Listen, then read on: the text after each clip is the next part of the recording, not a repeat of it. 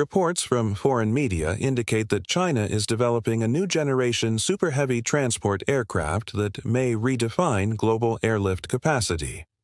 The project introduces a futuristic blended wing body design, merging fuselage and wings into a single aerodynamic structure.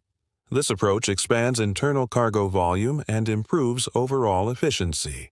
Early information suggests the aircraft will reach a maximum takeoff weight of around 470 tons, enabling it to transport more than 120 tons of cargo.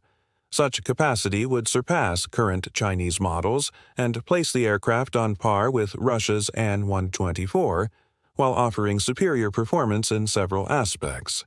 Distinctive features include a compact tail wing, reinforced outer wings, and an additional stabilizing fin, all engineered to maintain steady flight in multiple conditions.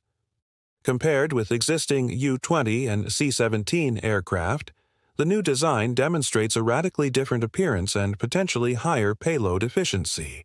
Analysts view this development as a significant milestone for China's aviation industry. It reflects not only a technological leap, but also a signal of growing strategic airlift capability.